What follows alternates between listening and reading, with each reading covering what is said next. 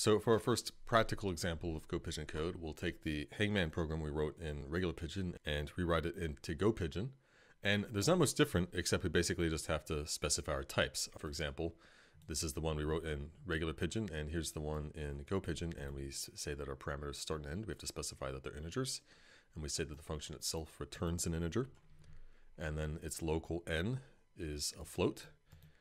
And inside here, another thing we have to do is that our arithmetic operations, any one operation has to have operands of the same type. You can't mix integers and floats. So here, if we want to multiply n by the result of this operation, well, this is returning an int because both end and start in integers, so this subtraction returns an int. But we want to multiply it by this float n, so we need to convert. We have to get the float equivalent of this integer value, and we do so with using f as an operation. And then same deal here, we want to take this integer start and add it to n, but n's a float, so we have to convert our integer into a float. And down here, the floor operation takes a float and returns another float, but our function needs to return an integer, so we use I as an operator to get the integer equivalent of what floor here returns. In the other functions, there's nothing much different, except when we deal with lists, we have to specify what kind of list, and we're dealing with lists of strings. And down here, in the original code, we just used the list operator to create an empty list, but you have to specify what kind of list. So this is creating an empty list of strings. It's a specific kind of list. Also notice that in our for each loops and our for each loops, we have to specify the types of the variables. So here we have to specify that the counter variable I has a type integer. And it's always going to be an integer, but for consistency, we make you write the I there. Same deal with for each, the count or the index that we iterate over is always going to be an integer, but you have to specify it explicitly. But then in a for each, depending on what kind of thing we're iterating over, in this case a list of strings, that determines what type this thing has to be. In this case it has to be a string because we're iterating over a list of strings. Now understand that in real Go, as we'll see later, they don't have a built-in list type. They only have slices and arrays. So the way we would write the same equivalent code in actual Go is we'd use slices. So here let me just demonstrate this main function where here we have it written using lists of strings. But here's the code if we had slices of strings, and here I'll quickly uncomment this. There's a couple differences then. The first is that in this version with lists, the found variable is a list of strings, but it starts out nil because list variables hold references to lists. And until we assign it this new empty list of strings, found is referencing nothing. And you can't do anything with the nil reference. You need to have some actual list referenced first. And then what we do in this loop is we're pushing values onto the list. We're mutating the list referenced by found. We're tacking a thing onto it every time through this loop. With a slice, here the found variable, we don't have to initialize it because its default value is already an empty slice. It's something we can append to. And so down here in the loop, instead of pushing, we use append on a slice. And the critical difference with slices is that when you append, the append operation is not really modifying the found value itself. What found stores is still a slice pointing to the same array with the same length and capacity. But append will return a new slice that may point to the same array or may point to a new array if there was no more space in the original array and we needed to allocate a new one and copy everything over. But whether or not it points to a new array, the new slice here will have a length that is greater by 1. And that's what we need. So every time you append in this loop, we need to modify found itself. We need to assign the new slice value to found so that each time through the length of found is increasing by 1. So just watch out for this when working with slices. It's a very common mistake to forget to modify your slice variable after doing an append, because append is not mutating the original slice itself. It's mutating potentially the array which the slice points to, but it's not changing your slice itself. So that's what the code will look like with slices. I'll leave it to you as an exercise if you want to go through and change the rest of this code to also use slices instead of lists. Now let's look at something slightly more interesting and something new. We're going to read and write files because in GoPigeon we have operators for doing so, which we didn't have in regular Pigeon. In regular Pigeon, all we could do for input and output is print out to the console and read from the console.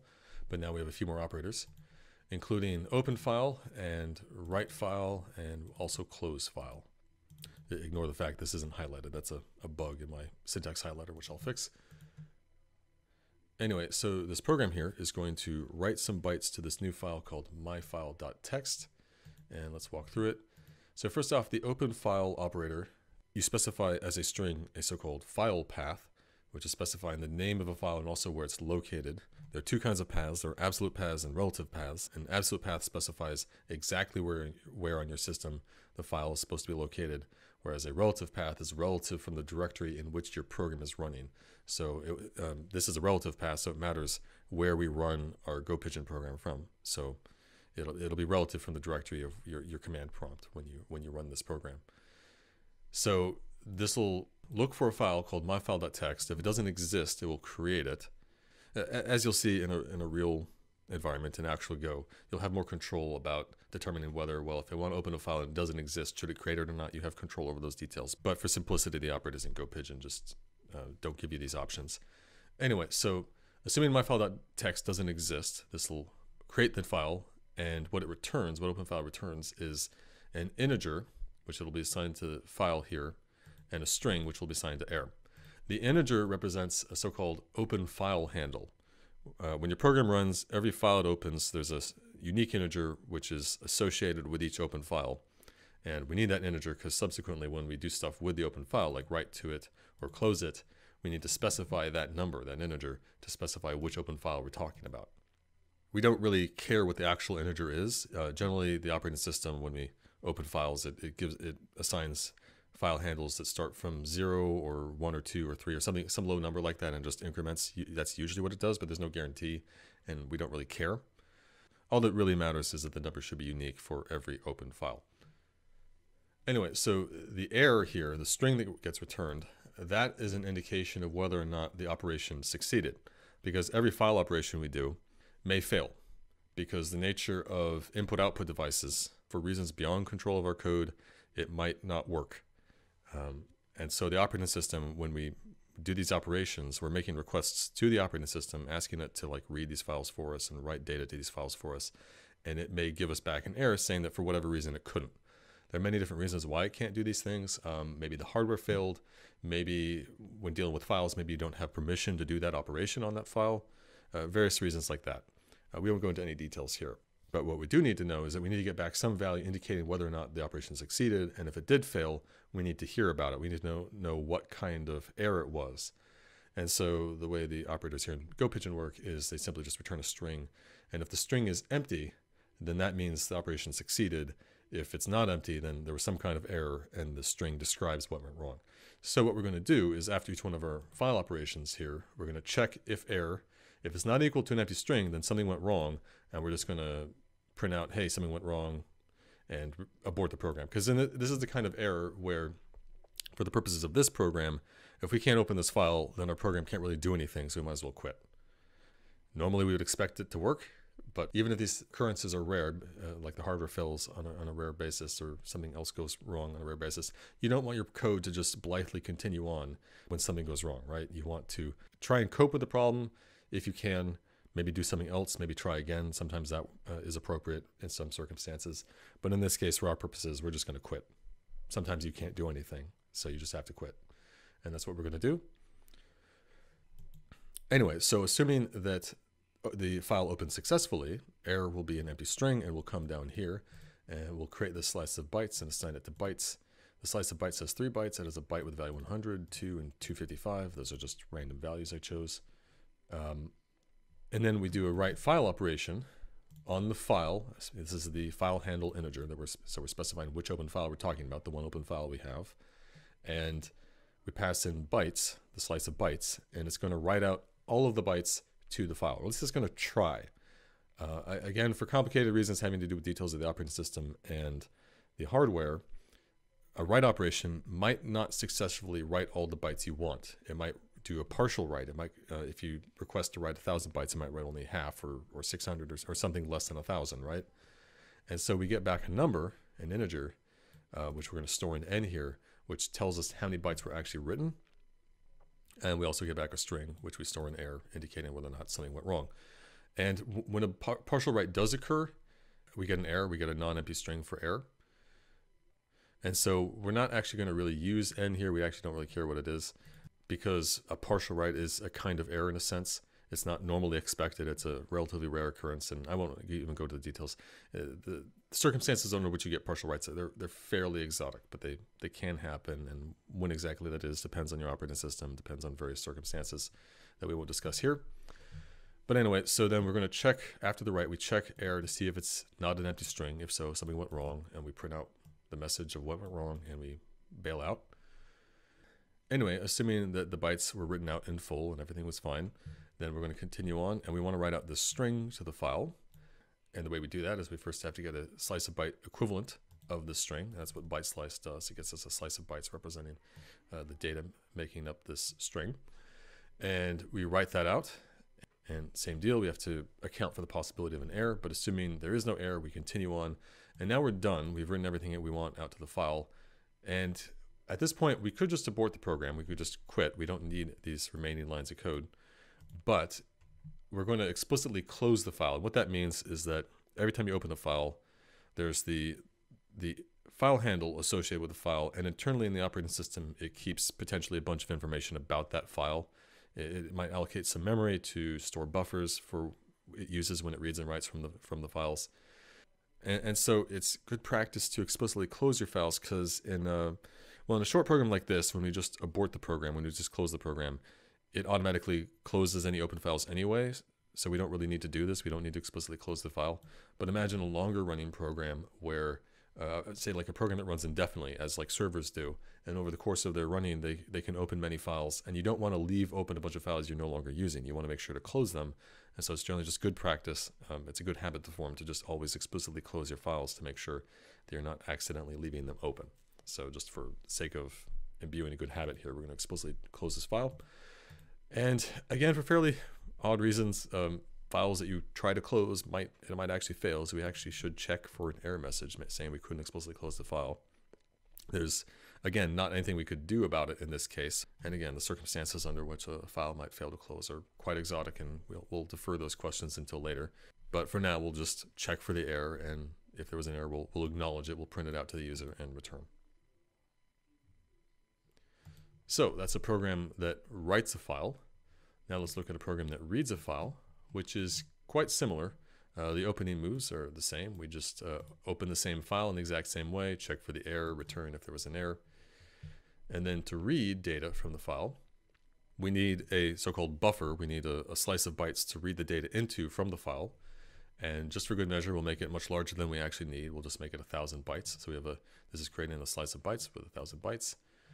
And then the read operation, like write, gives us back an integer. We store an n here, indicating how many bytes were actually read, because reads can be partial, like writes.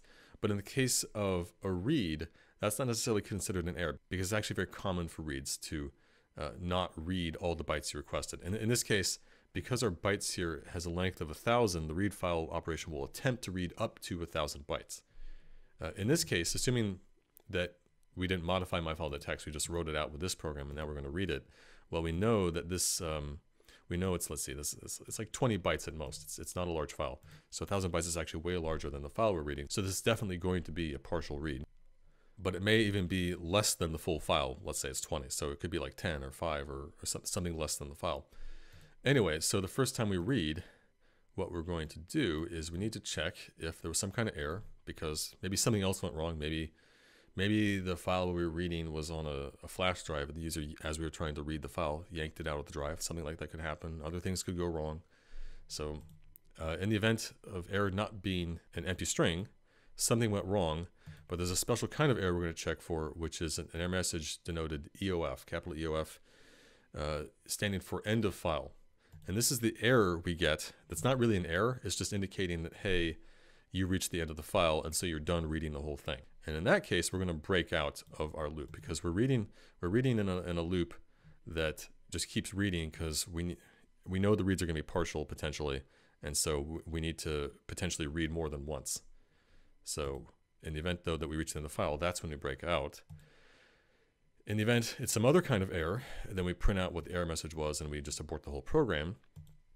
But in the event that there wasn't any error at all, and we're not at end of file, then we're going to take from the byte, the data was copied into the byte slice, and we want to read those bytes, and it was only n bytes though, so we slice bytes from 0 up to n, because those are only, the rest of the buffer, the rest of bytes is not anything. It's not useful data. It's just whatever. It was just a bunch of zeros actually the first time through. So we just want the first n bytes of the slice. We then take that slice of bytes, convert it to a string. That's what this operation does. And we're going to concatenate it to message and assign the result to message. So each time through this loop, message just starts out as an empty string, but the first time through this loop, we read some number of bytes, convert it to string, concat that to message. And so each time through this loop, we're reading more data, converting it to a string, and then tacking that string onto our existing string message. We're just building up the string each time through the loop. Do you understand this is really not an efficient way to build up a string that we read from a file? Because what we're doing is, like, imagine it was a very large file, and so the string would get very large, and then each time through this loop, we're taking the existing string that might be very large, tacking on a little bit more to it, and then creating from that a third new string, which is the size of those two combined. And imagine doing that many, many times, and you're creating all these large strings in a very wasteful, unnecessary way. When we get to real Go, we'll have a more efficient alternative to this solution. So, but for now, this works for our purposes, and we're dealing with a small file anyway, so we're not going to notice. Anyway, that's how we build up our string. And actually, something I haven't said explicitly is that when we read and write from an open file, with an open file is associated a so-called marker that as you read and write from the file, it advances. So say we open a file that's 1,000 bytes in size, and I read 10 bytes from it. Well, the marker starts out when you open the file, at the beginning of the file, you read 10 bytes, the marker advances by 10 bytes. So the next time you read, we're not starting at the beginning of the file, we're starting at the 11th byte and reading from there. So every time we read, the marker is advancing. And eventually, the marker is going to advance to the end of the file, and when we try and do a read operation, there's going to be 0 bytes left to read, and that's when we get the end of file error. Only when the marker is at the very end of the file when we do a read. So that's what's eventually going to happen here. Most likely, this will just take 2 iterations. First read will read the whole file, and the next read will give us back end of file. That's the most likely thing to happen because we're talking about a very small file here and a small amount of data, but not guaranteed. So it could be more than 2 iterations through this loop. Anyway, when we break out of the loop, because we reached the end of the file, we have our contents as a string message. We can print that out. And then we should close the file just like we did in write file, and we're done. Okay, so now let's look at these 2 programs in action. First, we're going to run the write file program. Here we go, and let's see if it created a file, myfile.txt. Yes, I see it. We'll type out its contents. And there we go. And what it's printing out is, well, the first 3 bytes we wrote were the value 100, 2, and then 101. In Unicode, 100 is the value lowercase d. 2 is a non-printing character, so that's why we see this funny question mark box. That's what the command prompt displays when it doesn't know how to print a character. And then E is 101, that's lowercase, yeah, so that's right. And then hello file world right here. That's the other stuff we printed out. Okay, so far so good. And now let's do the read file. We're gonna have it read file program. And yeah, it's reading in the file and then printing out to console what it read in, and it looks the same. Okay, so that's all good. Now let's do something a little bit more interesting. We want to write out what's called CSV data. CSV stands for comma separated values, not commas, comma separated values. It's a informal format. There's no strict specification of what this data format looks like exactly, but there's just a set of conventions and common practices. The idea is that it's a text file where each line of the text represents an individual piece of data or a composite piece of data made up of some number of elements. Those elements are separated by commas on that line. So say we have our struct cat made up of a name, weight, and age, and we want to write a bunch of cats out to a file. Well, CSV would make sense. It's a suitable format for that purpose. And so each line would be a name, then a comma, a weight value, a comma, and then an age value, and then a new line at the end to go down to the next line. Understand CSV is not really appropriate for all kinds of data. It's a very simplistic kind of data representation. It works out fine for a lot of things, but for data that involves a lot of stuff that's more binary, like say a large array of a bunch of numbers, it would be an inefficient way of storing that data and generally not a good idea. But for some simple stuff, like say these cats, it makes sense. So what a program here does is, looking down at main, we create this slice of cats with 3 cats, First is cat Oscar, Mittens, and Fluffy. And we're then going to iterate over all the cats. And for each cat, we're calling this method CSV, which we defined right here. CSV method takes your cat and returns a string representation of that cat. It's returning an individual line for that cat. So we first get the name, and we decided that we were going to go in the same order here. So name, weight, and age. That's important to keep the order in mind. So we get the name first, then the weight and the age. And name is already a string, but weight and age, weight is a float, age is an integer. So we have to convert those to strings. So we do so like this. And we're going to concatenate it all together, putting commas in between them. And at the end, we have a new line. What this is, we haven't discussed this before, I don't think. Inside strings, backslash has special meaning. The character backslash doesn't represent a backslash. It represents the start of a so-called escape sequence, which is two characters, first a backslash and then some other character, together form an escape sequence representing some kind of character which we otherwise couldn't put in our strings. We couldn't type it and show it in our strings. So new line, for example. Our strings in GoPigeon can't span across multiple lines, so you can't just put a new line in the middle of your string. If you want to write a new line in your string, then you have to write \n, and those two characters together are an escape sequence representing a new line character. There are a few other escape sequences. There's \t for a tab character, \r is a carriage return character, and then \/ is how you write an actual backslash. So because \/ itself is used to denote the start of an escape sequence, if you wanted to put an actual backslash, you'd have to write two of them together. And so now this string, if we wrote this, these two together represent a single backslash, and then this would be a lowercase n, not a new line character. So this would actually be a two-character string, whereas this here is a one-character string, just a new line, which is what we want here. So so that's our CSV function. It spits out an individual line representing that cat as a string, but it's not actually writing it to the file yet. Anyway, so in our loop, for each cat, we're getting the CSV equivalent, concatenating it to s. So each time through, we're building up the value of s. S starts out empty. Each time through, we tack on another line representing the cat. We're then just going to print that out so we can see what we have, just for demo purposes. And then we want to write it out to a file. So we want to take this this string s, write it all out to a file. I've created this write function, which takes a file name, some file path, and a slice of bytes. And then it returns a string, which is an error value. So upon success, we want our write function to return an empty string, but then on failure, it returns something else, some message explaining what went wrong. So in write file, so we're passing in test.txt, the name of our file, and we're passing in the string, a byte slice from our string, so the byte representation of our string data. And inside write, we open a file, open the file we specified, test if there was an error. If there was some kind of error, well, we can't proceed, so we should just return the error message. And then we try and write the file, and if that succeeds, then if that fails, then we return early. Otherwise, we go on and we close the file, and if that fails, we return early. Otherwise, if all of these operations succeed, then we're going to return an empty string indicating that the write completed successfully. So down here, after calling write, assign the result to error, and then we check if error is not equal to empty string. And if it is, and something went wrong, we'll print out what the error was and return, because in this program, we can't really do anything in that eventuality, so we might as well just abort. But assuming it completes successfully, the write happens successfully, then we can go on, and then, actually, we don't even need this line. That's not even correct.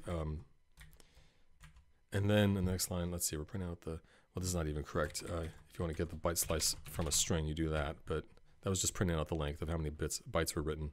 But we don't even need that, so I'm just going to delete that. Anyway, so it'll print out successfully wrote file cats.csv, and that's also wrong because I didn't call it that. Let's call it that, cats.csv. Okay, now it's consistent. So now let's look at the read CSV program, which is going to read in that text file we just wrote, and for each line, it's going to interpret each line as a cat. As for each line, we get back a cat struct. And so here in main, we have this function read we've defined, which we pass in a path, and we get back the full text of the file and an error message if something went wrong. So We'll look at that function in a second, but after we call this function, we check if there was an error. If so, we print out what the error was and return, because we can't proceed really. Our program has to just abort. And then we're going to split the lines of the text. We've defined a split function, which you specify a string. It'll go through the string, and for each occurrence of that string, it'll split the string into pieces.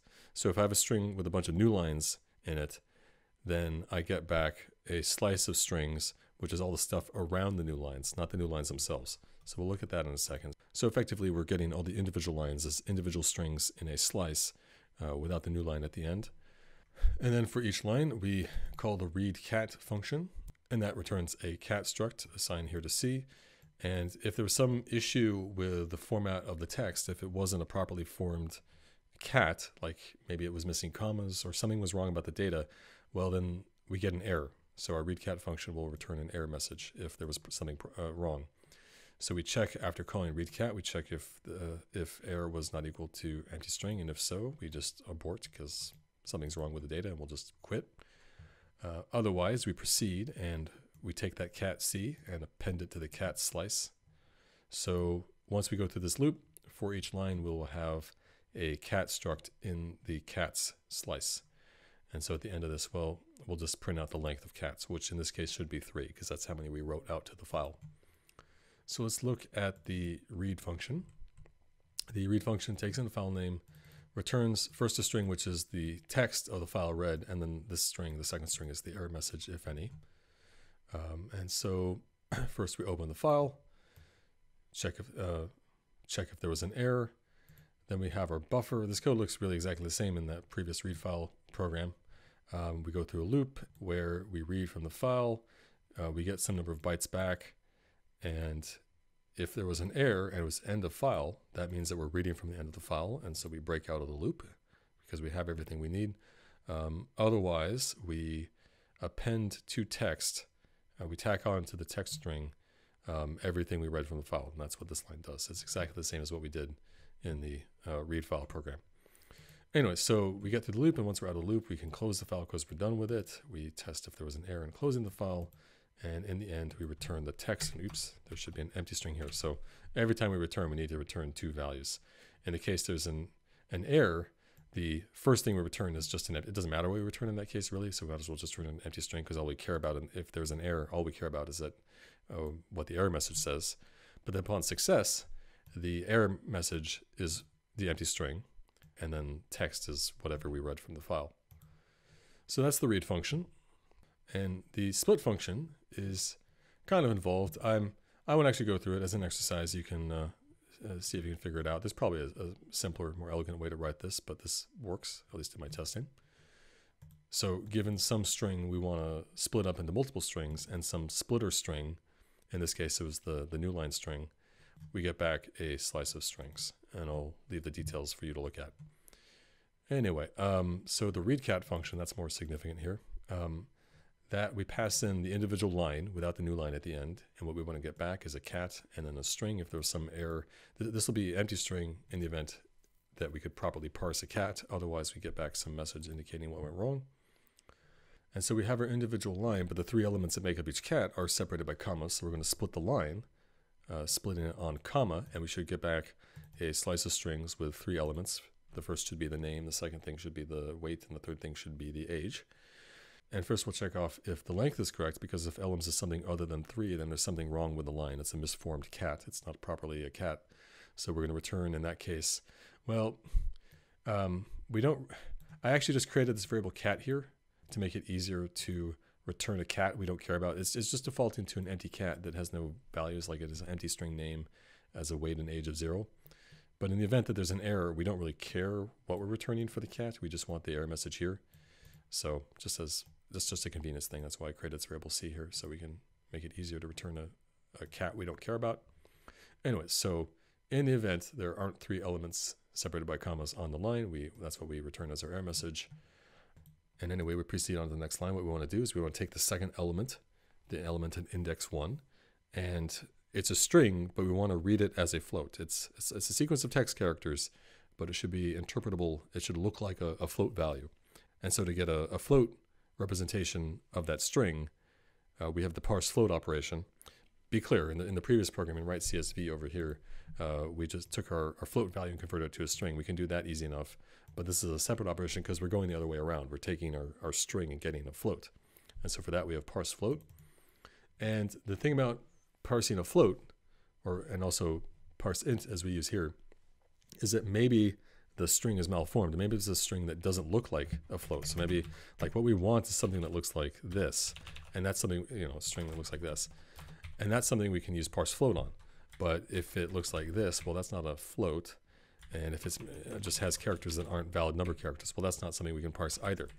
So in the event that it's a string that isn't properly formed as a float, doesn't look like a float, then we get back a non-empty string error message. It's actually an operation that returns two values. It returns the value, which we assigned to weight here, assuming it's successful, but then upon error, it returns a non-empty string here. So in the event it's improperly formed, if it's not a valid float string, then we return. And then for the age, it's the same deal, except we're dealing with an integer, so it's parse int instead of parse float. But same deal, we have to account for the possibility that it's malformed. It's not properly interpretable, readable as an integer. In any case, assuming it's properly formed, everything's properly formed, we get down here, and we have our name, weight, and age. And actually, I made a mistake here. Let me correct this. We don't actually use any name variable. We just need to get the first element from the elms slice. There we go. That's our name, which is a string, and weight, which is now a float, and age is an integer.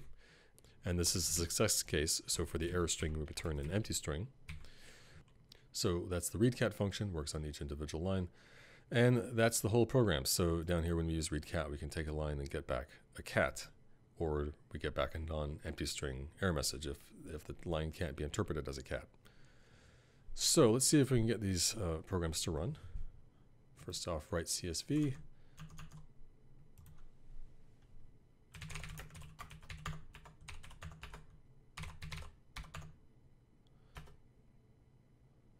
Okay, that seems good so far. Let me look. Yes, cats.csv is there. Let's type out its contents. Oh, I need to work on this. The way it's converting floats into string values is in this format we probably don't want. We want it to look something more sensible, cleaner. We don't need this engineering notation style. But let's just go with it for now. That's valid. Okay, and now let's look at the read CSV program in action after I've made some fixes just now. And it prints out 3, which is correct because we have 3 lines, each one represent a cat, and that's how it should be. So it seems to work. We could delve in more and see if it is actually creating the cats correctly, but I think we're good. Well, let's try it. Let's try printing out the actual cats, see how it prints it. Yeah, there we go. That all looks good.